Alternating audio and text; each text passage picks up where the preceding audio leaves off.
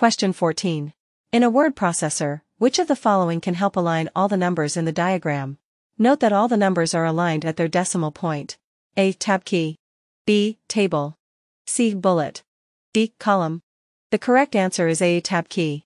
Word processors allow setting a decimal tab that aligns numbers at their decimal points, regardless of the digits before or after the decimal.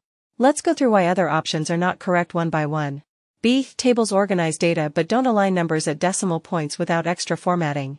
C. Bullets format lists for readability but don't offer decimal alignment. D. Columns divide text but don't provide alignment at decimal points. The decimal tab is specifically designed for the task of aligning numbers by their decimal point, making the tab key the right choice.